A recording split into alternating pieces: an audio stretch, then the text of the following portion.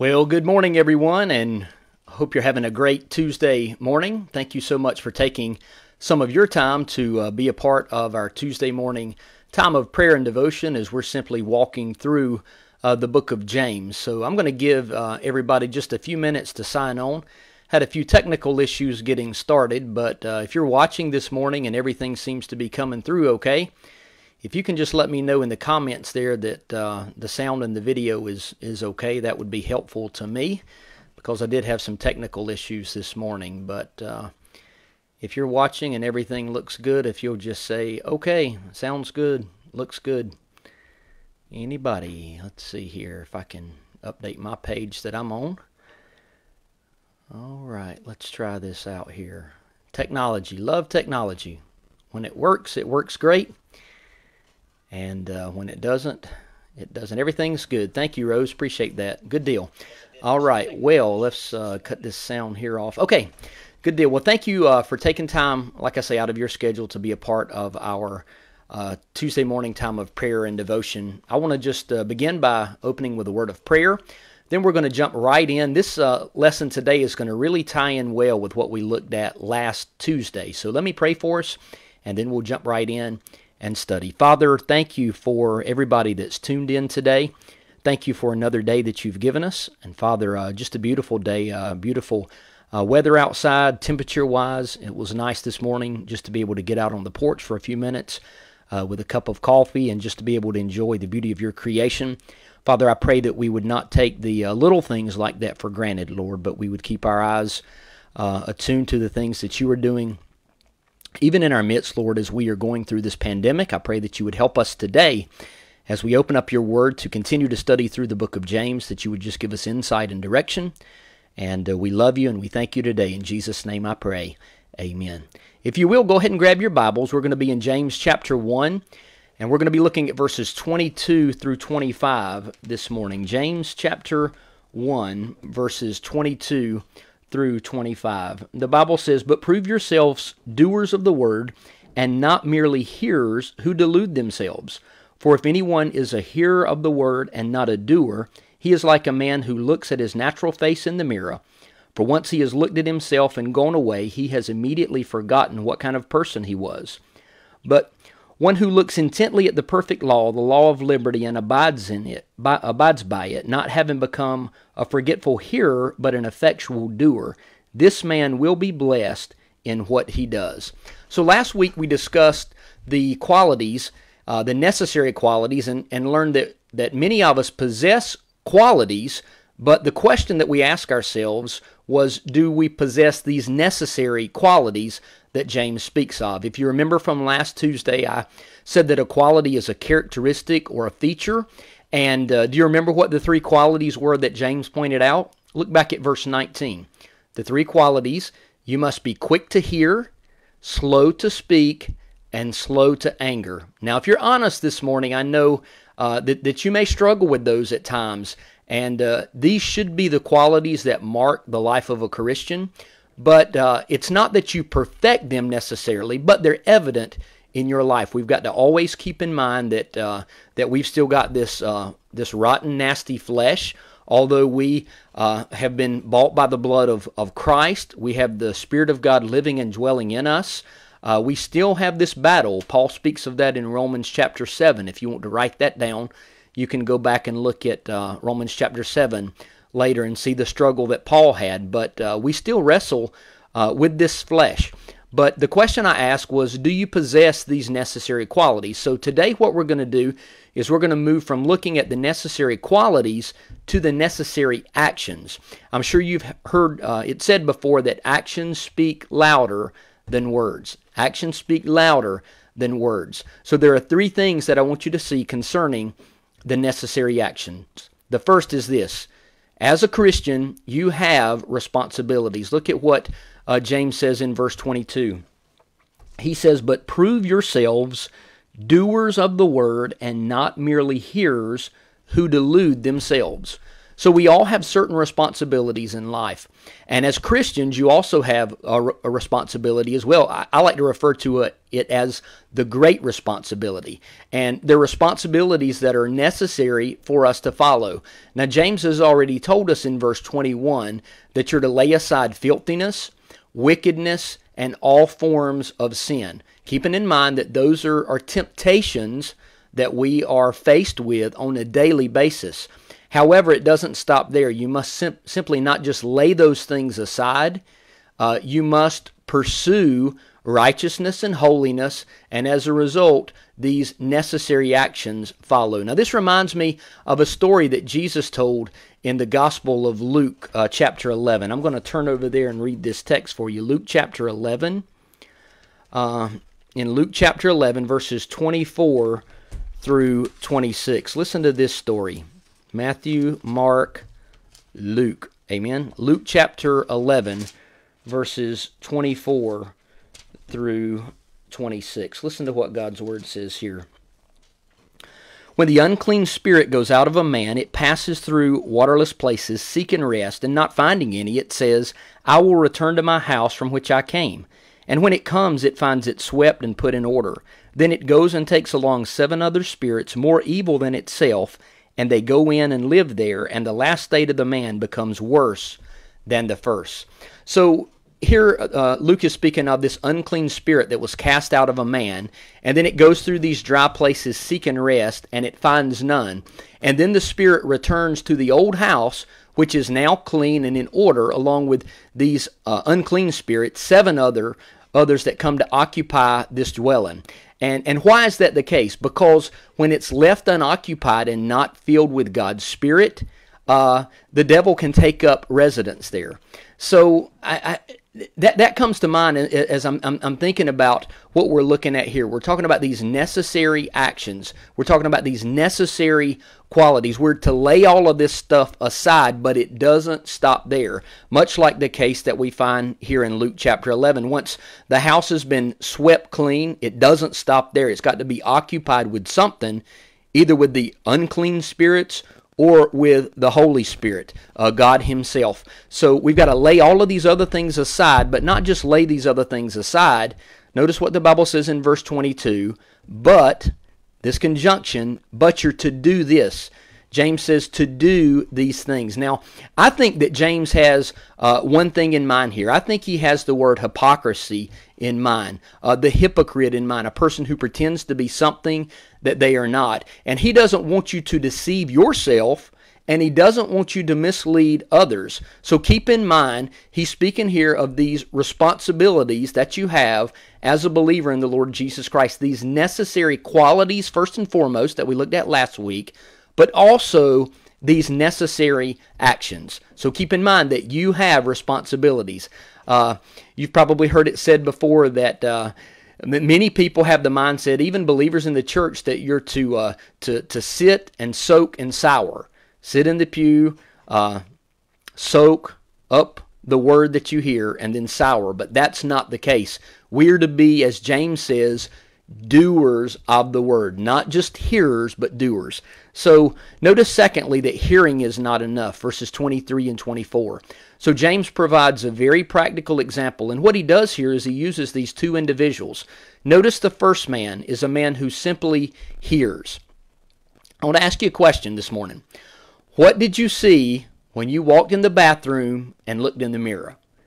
I mean, if you're like me, you looked at your face and you examined your face and you made sure your face was clean and your teeth were shiny and you didn't have any wrinkles in your forehead when you did this and so forth and so on. But the mirror reveals the truth of how your face really looks. And when we look at God's Word is truth, and it's the mirror that shows us really who we are. And when we look at God's Word, when we intently look at God's Word, we see that He's given us these instructions, and these instructions are for a purpose. We know that the Bible is our basic instructions before leaving earth, and the Bible gives us the instructions that we need to live the life that God has called us to live. So notice that this man observes himself, he recognizes his need, but he does nothing about it. It would be like us going into the bathroom and looking at in the mirror and seeing our hair all out of whack and we've got stuff on our face and we just walk away from the mirror and we do nothing about it. But no, what do? We stand there at the mirror, we get the wash rag, we clean our face up, we fix our hair up, and we make sure that we look nice. We do something about it. So this man, he forgets what he looks like, but what kind of person he was. Although the mirror reveals his physical appearance and his physical needs, the mirror here refers to something much greater. Hearing is not enough. Action is required. And we also find this tucked away in the Gospels where Jesus was asked the question, teacher, what is the greatest commandment? And he said that you're to love the Lord your God with all your heart, mind, soul, and strength, and then to love your neighbor as yourself. And if we're going to love our neighbor as ourselves, we've got to put actions to our words. So the second thing that we notice here is that hearing is not enough. But notice thirdly, I want you to look at verse 25, and what I want you to see here is not only hearing, but also doing. Look at verse 25. But one who looks intently at the perfect law, the law of liberty, and abides by it, not having become a forgetful hearer, but an effectual doer, this man will be blessed in what he does. One of my former pastors used to say that the Bible is this book that's not only, it's the only perfect thing that your imperfect hands will ever touch this side of heaven, the Bible.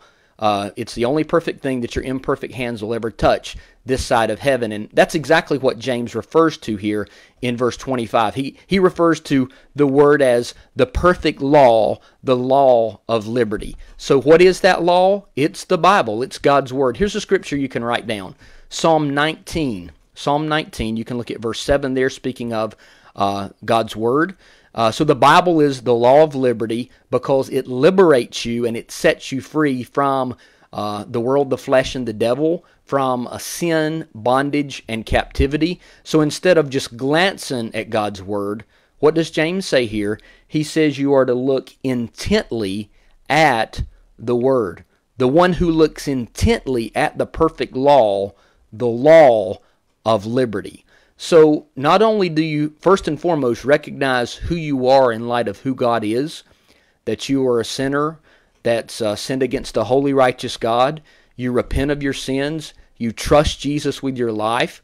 The Bible says when you do that, the Holy Spirit comes to live in your heart and your life, to dwell in you, to occupy you. You've been bought with a price. Therefore, you're to glorify God with your body. And then what you must do is you must seek to honor and glorify God with your life, to become less like yourself and more like Jesus. And the way that we do that, listen to me here, the way that we do that, the way that I do that, the way that you do that is by continually looking intently at God's Word. God's Word, write this down, Hebrews chapter 4, verse 12. The Bible is living and powerful. It's sharper than any two-edged sword. It's able to pierce and penetrate to the depths of the soul, to the joint and the marrow, and is a discerner of the thoughts and intents of the heart. So it's not just you and I glancing at God's Word, but it's us continually looking at God's Word. We've got to study and devote ourselves to the Lord, to His Word, to continuing in His Word, to hearing His Word, to heeding His Word, to acting upon it, not just being hearers of the Word, but actually being doers of the Word. So we live this out. How do we do that? How do we live this out? Well, we do so by not forgetting what we hear and then by acting on what we hear. And keep in mind with the things that we're facing in our society today, there are those around us that may have needs. Well, our responsibility as believers is to not just hear that they have needs, but to help them meet those needs. And I think of no better example here than our Lord and Savior Jesus Christ. He met the needs of people around Him, and He taught them truth. Write this down as well, Acts chapter 1. Luke says, of all that Jesus began to both do and teach. So Jesus didn't just teach a bunch of things that we're to do. No, Jesus did those things, and He taught those things as well. So the last thing we find in these verses here is this promise of a blessing that's given to those who hear and do. Look at what he says here. Not having become a forgetful hearer, but an effectual doer. And notice what he says in the latter part of verse 25. This man or this woman will be blessed in what he does, in what she does. So we don't just hear, we act upon it. And with that in mind, let me just ask you this morning, what is it that God desires from you? What does he desire from you? Well, he desires your obedience, total obedience to him, but he desires that you not just hear his word, but you heed his word. You become not just a hearer, but a doer of the word. I've said this and I'll say it again. The church is not shut down. We're not shut down. I mean, the church, even through this pandemic, has continued to meet. And we're going to continue to meet via online currently. But soon we're going to be able to gather back in the house of the Lord. And I'm looking forward to that time when we can do that. But until that time comes, we just continue to hear the Word of God and be doers of the Word of God. And that's my challenge for us this morning. We looked at the necessary qualities, and today we've seen the necessary actions. So God has a plan for you. I want you to know that today. And understanding His plan begins by hearing His Word and devoting in your heart and your life to being a doer of the Word. What a practical word for us this morning. And I love that about James, is that that's why I've entitled this series Practical Living, because it's practical advice that you and I need to hear and to be reminded of, and we need to heed. We need to do what God has instructed us to do. Well, I hope that's been a blessing to you this morning. Let me hop over here and say hey to a few folks that have joined us, and I would invite you to just like this video, if you will, and share it on your Facebook page. If you don't like it, hey, you can give me a sad face there. That may make me sad, but if it's been a blessing to you, I would encourage you to like it and just share it on your Facebook page, and hopefully that can be an encouragement to others. So let me pop over here and say hey to some folks that are watching us. Hey, Betty, how are you today? Thank you for joining us. Miss Linda, good to see you. Miss BB Parker, good to see you. Hey, Miss BB, tell Mr. Benny he did a fine job Sunday morning. I really appreciate him taking the time to do that, to share about Memorial Day. If you've not yet seen that, you can go over to our church's Facebook page, and you can see Mr. Benny's Memorial Day tribute, which is really, really good. Hey, Brooke, good to see you. Miss Brenda, good to see you. Miss Brenda, I did get your prayer request, and we're going to continue to pray for your grandson there as well. Miss Sylvia, good to see you. Hey, Rose, thank you for joining us as well. Let me see if I can navigate over here. Beth, my eyes are probably looking all over the screen, trying to navigate through this. Good to see you, Beth. Thank you for tuning in. Hey, Suzanne, thank you for tuning in for our Bible study. There's my pastor buddy, Charlie Carroll. Thank you for joining me there, brother. Appreciate that. Hey, Beverly, good to see you today. There's one of my former students, Austin. Good to see you today, man. Hope you're doing well. Thank you for tuning in. Hey, Joe, good to see you. And Miss Gracie, good to see you as well. Well, thank you all for tuning in and being a part of this. If I didn't call your name, I just don't see it listed here. But thank you for tuning in and for being a part of our Tuesday study. If you do not have a church home or not a part of any type of Wednesday Bible study, I want to invite you to join me tomorrow night. We've just finished a series on world religions and cults, but I'm going to be starting a new series coming soon, but we'll be meeting tomorrow night on our church's Facebook page, and I'll post a link to that in the comment section below. But thank you all for joining us today. I hope you have a great day. Let me pray for you, and then we'll be dismissed. Father, thank you for everybody that's tuned in today. Thank you for these practical words from James, and just for what we've learned on these necessary qualities and the necessary actions. Lord, I pray that we would determine in our hearts to not just be hearers of the word, but we would seek to be doers as well. I pray, Lord, that you would continue to be with our country as we're in this phase right now of many businesses reopening. Lord, I pray that the number of coronavirus cases would continue to decrease. And God, that you would continue to be with those that are, Lord, making difficult decisions, God, that you would be with the small business owners, Lord, and our nurses and doctors, Lord, and just everybody that's been affected and impacted by this, God. I pray that you would continue to watch over them, and I pray above all else that they would know that you're God. We love you, and we thank you today. In Jesus' name I pray. Amen. Thank you. I love you. Hope you have a great day. And Lord willing, I'll see you soon.